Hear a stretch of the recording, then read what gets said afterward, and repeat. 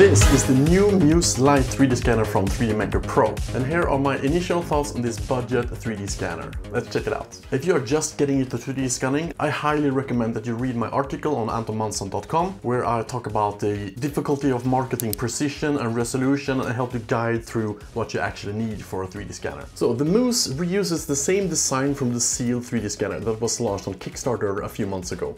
It also comes in two designs, a Moose Lite, which is the one I have, and a regular Moose that has blue light technology, while this has near-infrared light technology. So that means that the specs that you're seeing right now, I kind of want you to ignore them. Although the specs are good, it's not as good as they always seem. More on that later. So basically, the specs for the Moose Lite is almost identical to the Mold 3D scanner that I just reviewed, but it comes in this new lightweight format. But that's not all.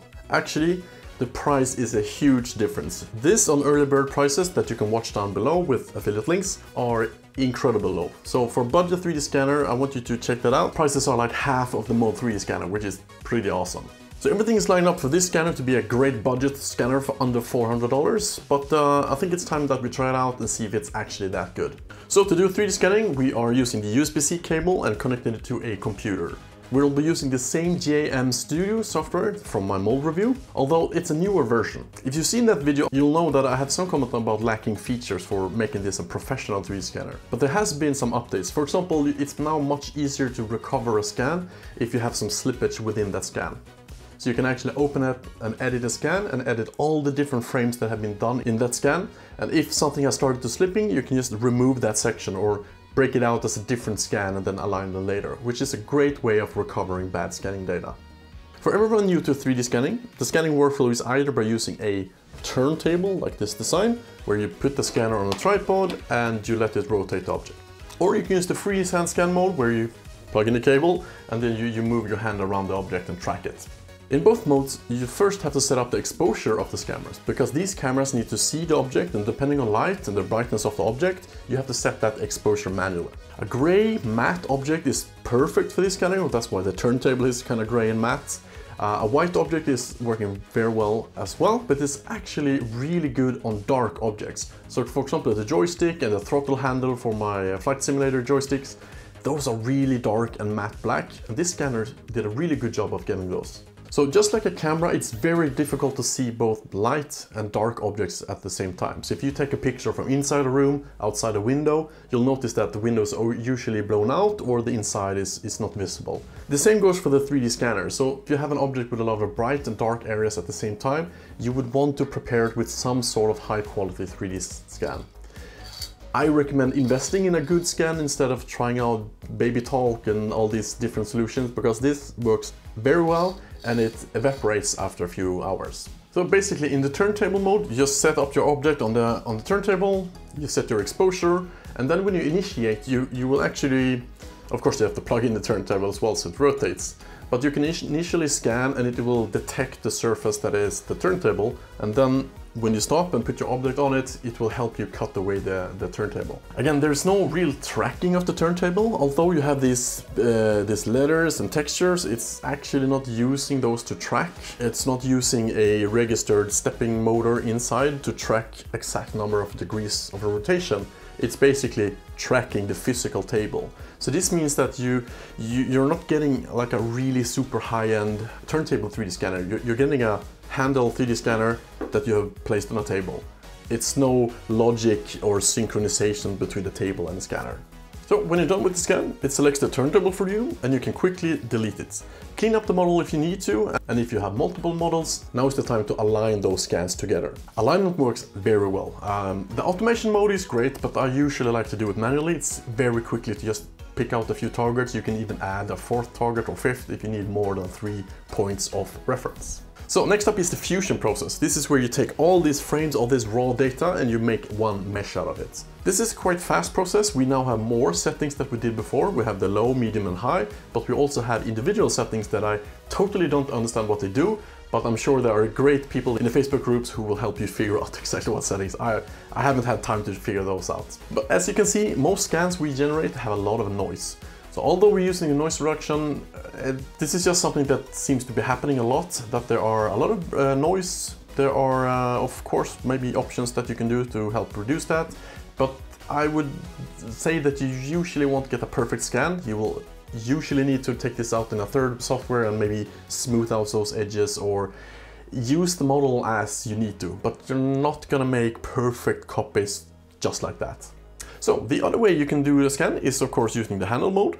You again set up the scanner with the brightness and exposure for the object, and then you're off. Basically, you have to do a lot of work keeping the scanner at the right distance. We have a fairly narrow scanning window and a fairly small area, so all the movements have to be kind of coordinated. And this is something that is, for me, quite natural because I've been scanning for 10 years. But for many new people, it's very difficult to look at the screen and move the hand accordingly. So you might need to practice a lot on this. But hey, it's just data, you can delete it. So if you're on location, make sure you get a few good scans before you just pack everything down and drive 5 hours home just to find out that you missed some in the tracking. This is one of the difficult things with 3D scanning. Although you have the free scanning mode, it kind of requires more preparation. Because if you want to track a surface like this that is smooth, that's very difficult. You need to add geometry. This doesn't have any markers to add to help you track. It's only tracking on geometry, and it's doing that quite small. So for flat surfaces, for big car fenders or surfaces that are very smooth but still have some shape, it's quite difficult to track those accurately. You would have to add, for example, wrinkled paper or painter's tape or whatever to get some extra patterns in that helps the scanner track. So when you're doing something bigger, which I mean this scanner says that you can scan up to 1.5 meters, I don't think I would scan anything that big with this small scanner. In the best of words, I would have one scanner for big areas, for example one of the larger models from 3DMakerPro, and then you add this as details, so you can combine the two scanners in one. So you take one for example, the whole engine bay, and then you get this one to take the manifold and the mounting points, and you can align those together.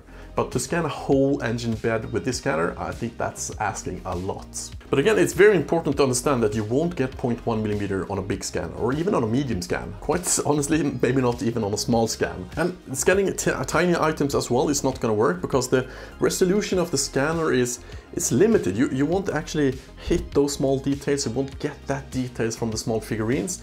And that's just something that's a limit of 3D scanning. It's the optics, it's the quality of the lenses, it's the precision and sharpness of the projector light. Even though you can scan and get small details, you can scan small items. Does that make sense? You need to have a projected area to actually get some data from. So when you're trying to scan really small items, you don't have any area to project on. So although it sounds like you can get 0.1 millimeter accuracy or resolution, in the real world, when you start to scan, you're actually traveling quite far. And for each frame that you're scanning, there will be a tiny bit of slipping. So in this illustration, I try to show you how that looks. So even to scan like a small area, we need to travel quite far, which means that we're adding errors all the way along. And again, the accuracy is how well can you try to represent the real world object. The scanner says like 0.03 millimeters for the big Moose, and for the light one I think it's 0.05. That's not really gonna happen. In a perfect scenario with a perfect distance on one frame and one object, sure, you might be able to get the points within that distance. But as soon as you add frames, that's not gonna work anymore. So again, real-world objects, difficult to scan, where there's less features, more features, depending on how far and how close you are to objects, you're gonna add to that.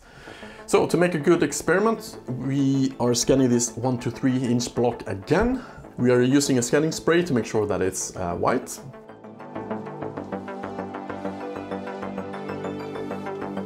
And when you look at the results, this is actually doing a very good job compared to the mold. Maybe there are some scanning differences in my workload, but I used the same flat surfaces and I compared the two edges to each other. It has a distance of 25.569 millimeters between each other, and an inch is 25.4 millimeters. But when I measure with my caliper, which is not a high-end caliper, I got 25.49 millimeters. So we are very close on an average thickness of 1 inch on this 1 to 3 inch block, and that's really not bad.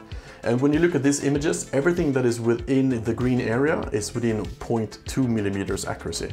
So that's actually quite approved and quite well done for a not optimal 3D scanning object. And it's also good to know that the Moose Lite does not track very well on people.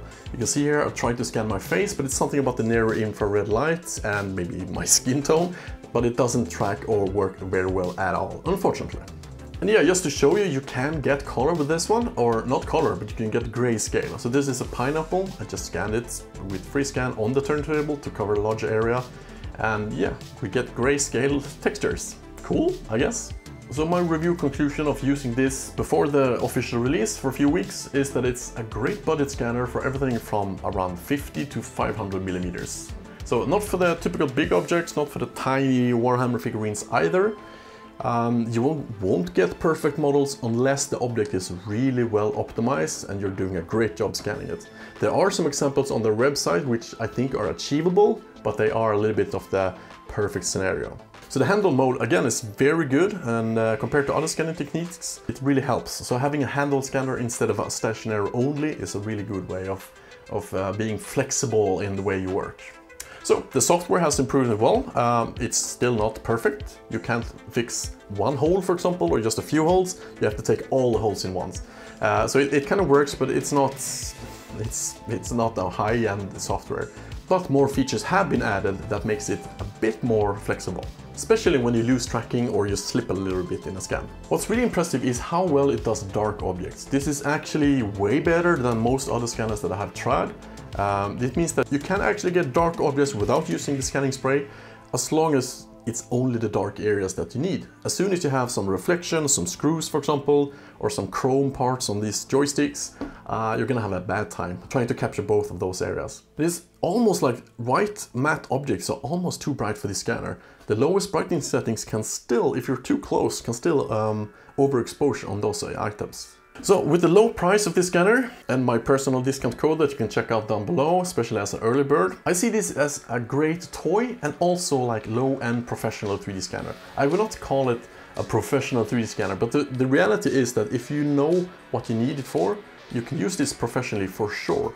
I mean, getting the data for 3D printing products that should stick on objects with curvatures, for example, a bike helmet, a car interior, joysticks, helmets, whatever. It's a great scanner to capture reference surfaces. You can do it for smaller, for larger objects, and it's kind of perfectly paired for what you can 3D print, or like the size of the 3D printed product, especially with the FDM printers. With resin, you might want something that can do even better details, but then this is not the scanner for you. So again, for a sub $400 and even lower with the early bird, I think this is a great way to get into 3D scanning, but you should know about the limitations. You're not gonna get 0.1 millimeters on everything. You're not gonna get 0.3 millimeter accuracy on the whole object, but you are gonna get great reference surfaces for continuing working on. So thank you so much for watching. Make sure you like and subscribe if you haven't. There's more 3D scanners coming. So yeah, I'll see you guys in the next video. Have a good one. Bye.